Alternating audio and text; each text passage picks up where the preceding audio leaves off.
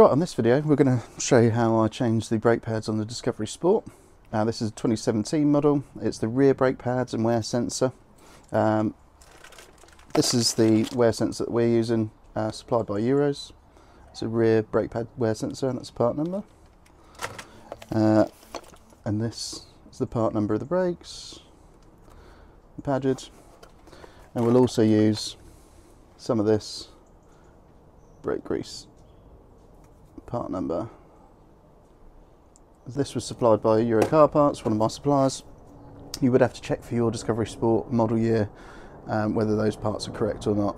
Obviously, depending on specification of the vehicle, you might have different size brake pads or discs and stuff like that when you do these repairs. So always check with your supplier, with your chassis number or your vehicle registration number, and they should be able to point you in the right direction of the correct parts.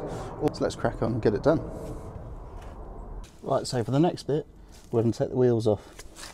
Make sure the vehicle's jacked up securely both sides.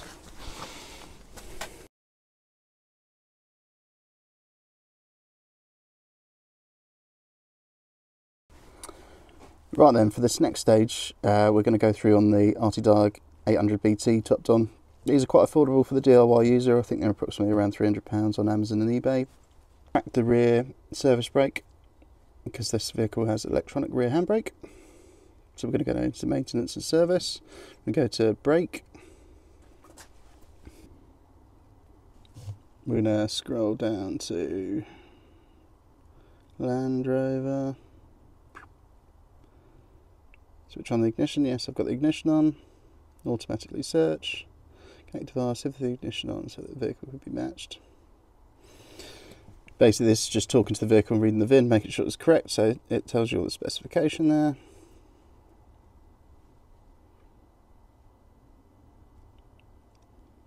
So we want to do special function. So parking brake, brake pad replacement, release to service position.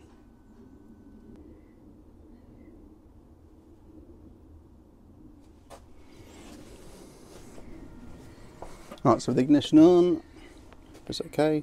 Now, during the procedure, engine shall be off and the supply voltage needs to be 12.5 or above.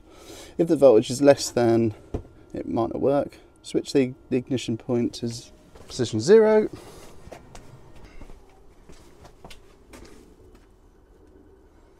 Back to ignition point 2. You find this a lot with these Jaguar Land Rovers, to be fair. It's done the ignition on and off in a lot of these processes. Okay, make sure the following has been taken.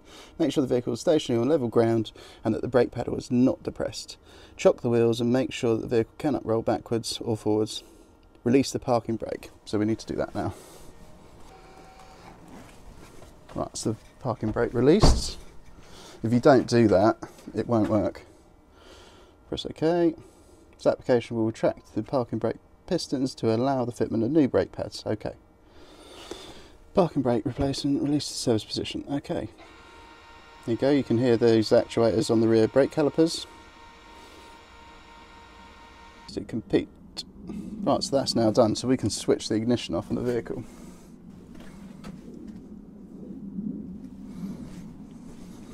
Back to ignition point 2. It does love a cycle of this. The next procedure will be to carry out a complete vehicle diagnostic trouble code clear. Do you wish to continue? No. Yeah, because we don't want to clear it. We just say OK. That's out of that. So that's now in the service position. Right, so now we just need to crack on with actually changing the brakes. Right, so next thing we want to do is we want to put something in here and just pull the piston back a bit just to allow us free movement. Once we've got the caliper detached, we can take that off. You've got your 2 sliding pins on these calipers and they have a dust boot on the end here. So I don't physically remove this bottom one because it's so close to the arm here. Sometimes it's a little bit difficult to get it out, so I just take this one off and then I slide it off the bottom slider pin. Now, other people might say that's the wrong way to do it, but that's the way I do it. It's just far easier.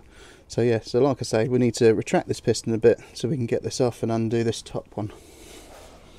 I'll be using a small lever bar for this. And we just literally go in here and we'll literally pull it back. You can pull it back with one finger. The thing you'll want to do is you'll want to remove these. Do it without two hands. So what you want to do is you want to be really careful, but lever that one out, but hold on to the rest of the spring, because it could come out and it could go flying. So they go into those little holes there. Now we want to just push the end cap off. Now that's out, we're going to want to use a short 7mm Allen key.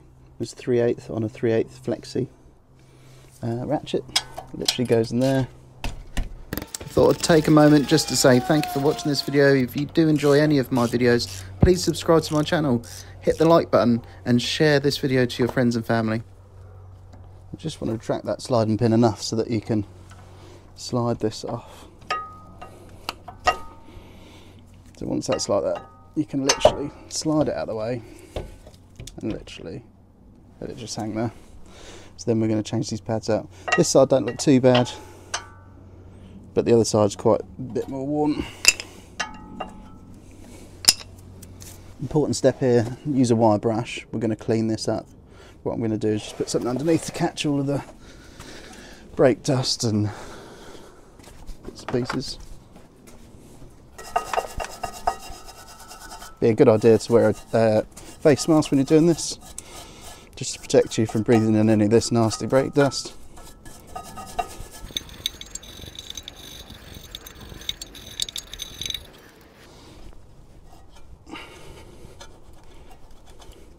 Just cleaning this bottom slider up, so that's all nice and clean. We'll take this one out. We'll also give this a good clean up. Basically you want them looking like that, nice and shiny, and we'll grease these up afterwards. Let's get the new pads out of the box. So quite important, you have two different brake pads for the inner and the outer. So for the outer one, you have this one that's got an adhesive pad on it. That sticks to the caliper itself, so we'll clean the inside of the caliper up, but we'll basically, when you get to that point, we'll peel this off.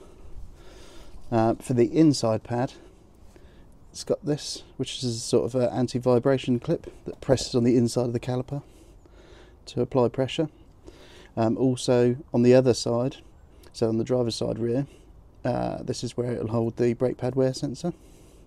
So just important to remember this.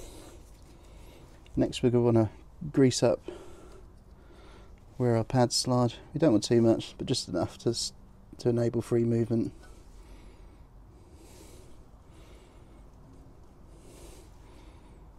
And like I say, I'm using this Ceratec grease.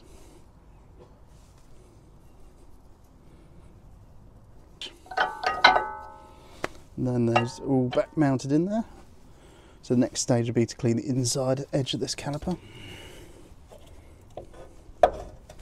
It's pretty clean anyway from where the last one was stuck.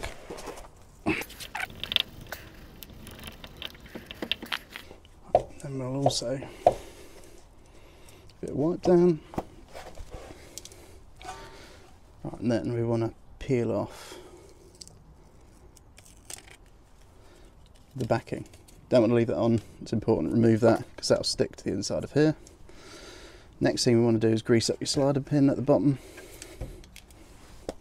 Again, not too much, just enough. Then we can slide that back on.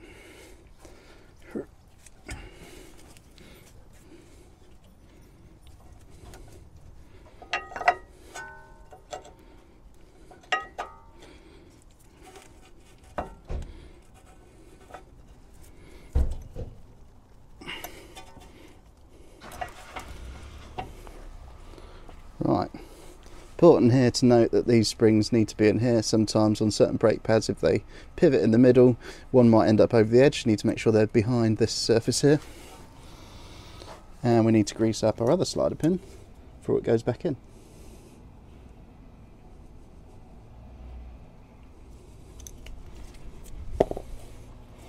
We pop that back in there. Now we need to tighten this back up.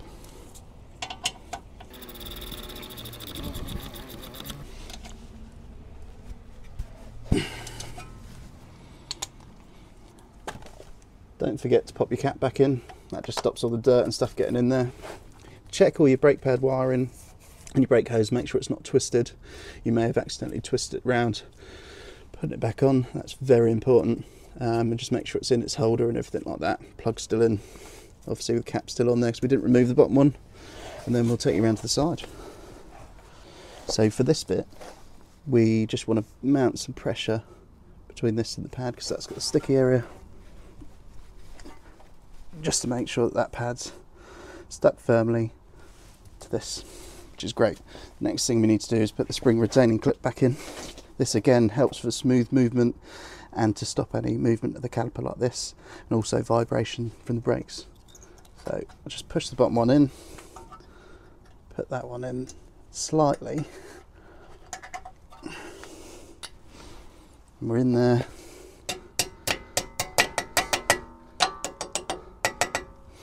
There we go. So spring retaining clips back in. This side's done. We will need to go and do the other side, and on the other side I'll also show you, I won't show you the whole process, I'll just show you how to replace the brake pad wear sensor, because it is exactly the same process on that side apart from the brake pad wear sensor. So let's go. Right, so on this side, this is your brake pad sensor wire here, and it clips in there, there, and it also follows around onto the lower arm and it goes up over there.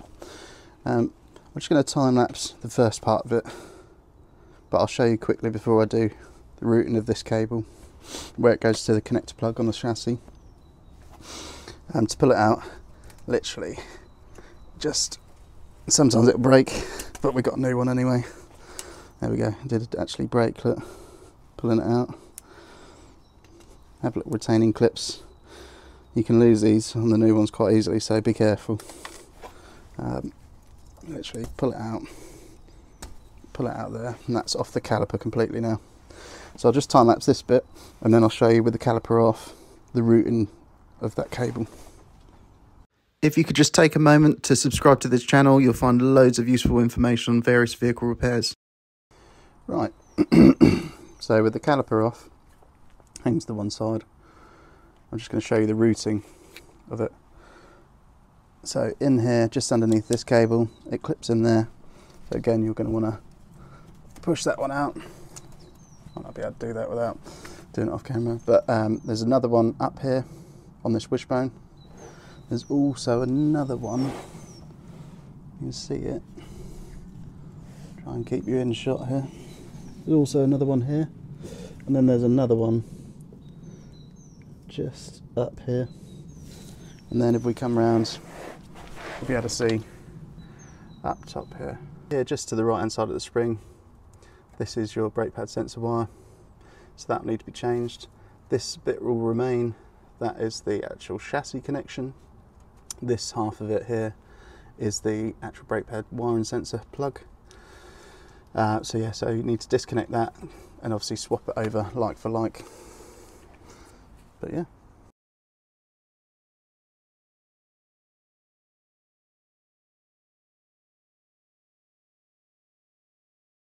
Right, so I thought I'd just catch up. So anyone eagle-eyed, remember I said about making sure that these are okay and they're all clipped into their harnesses and not twist or anything. One didn't twist, but when it did hang off to the side, it did pull this cable for the EPB, or electronic park brake motor, out of the holder here. And if I hadn't clipped it back in, it could have chafed on something and then left you without the park brake working correctly. So, and also we can see that the new sensor's all clipped in, and in here it's all in the brake pad itself. So be really careful when pushing these in, because these are really delicate. They're very fragile. Sometimes I'd say if it's the first time doing it, just make sure you've got 2 of these sensors to hand, just in case when you push the first one in, because you haven't done it before, you might break this by giving it too much pressure. It is quite firm, but if you do put too much pressure, they snap here, or they snap in the actual holder, like when I took the other one out. But yeah, that's all done. I'll just show you on the computer how to put the park brake back on, and obviously we just need to pop the wheels back on, torque everything back up, and drop it down on the ground once the park brake's been reset. Wait until that point, because obviously your EPB won't be out of service mode yet, so the vehicle could roll, especially if it's a manual transmission. This is an auto, so in park it might be okay, but it's just not worth the risk. Right, so now we're going to take it back out of service mode on the parking brake, so we'll need to turn the ignition back on. So we come, parking brake pad replacement, exit maintenance mode, yes. Okay, switch ignition onto ignition point 2, we've done that. Note during the procedure the engine shall be off and the supply voltage needs to be 12.5 or above. If the voltage is less than the standard, then the procedure may fail. Set it to 0, make you keep running to and from the car. Put the ignition point to ignition point 2. So ignition point 2 is when you first turn the car on. If you're not actually starting it, it's got all the engine management lights and ABS lights that sort of come on for a few seconds and whatnot. So yes, make sure that the following action has been taken. Make sure that the vehicle is stationary on level ground and that the brake pedal is not depressed. Chock the wheels and make sure the vehicle cannot roll backwards or forwards. Release to the parking brake. Press OK to continue. After new parking brake pads have been fitted, this application must be completed to re-enable the parking brake operation via the parking brake switch. Warning, the application will now extend pistons to make the brake pads touch the brake discs. Okay. Parking brake pad replacement, exit maintenance mode, application, yes. There we go, you can start to hear those calipers and the EPB motors. Basically what they're doing is they're going through a full function cycle of applying and releasing and applying the brakes. Right, it's now complete. Okay, now we need to turn the ignition back off again. As we can hear there, just like normal, when you turn the ignition off, the EPBs normally automatically go on. So we've turned the ignition off, set the ignition back to ignition point 2 again. Right, so we've done that, press OK. Next procedure, we'll carry out a trouble code clear with the vehicle diagnostics. Do you wish to continue? Yes. Because now we're putting it back together, we want to make sure that there's no fault codes outstanding. Let's say that the brake pad wear sensor had an issue or anything like that. This should bring up that it's got like a broken wire, or that the plug connection's not great. It might have like a short to ground or a broken wire. So it's really good to carry this function out. And make sure, obviously, when it exited the service mode, that the EPBs reset correctly and there's no trouble codes for that either. Right, go through this process again. So turn the ignition to position 0, so off.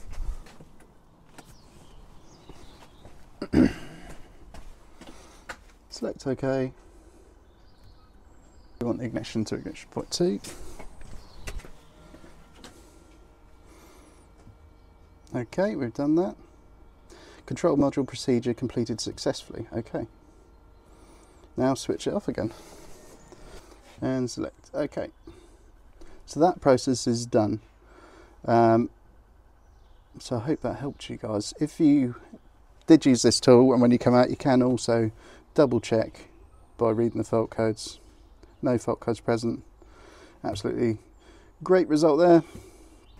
So once again, thank you very much for watching this video. Hope this helps you if you need to change your rear brake pads on your Discovery, or whether you need to remove the calipers for any other service reasons or strip down of hubs. Please do like, subscribe and share. If you do like this content, hit the bell notification and you'll be notified of my newest content coming up. And also don't forget to hit the thumbs up. Thank you.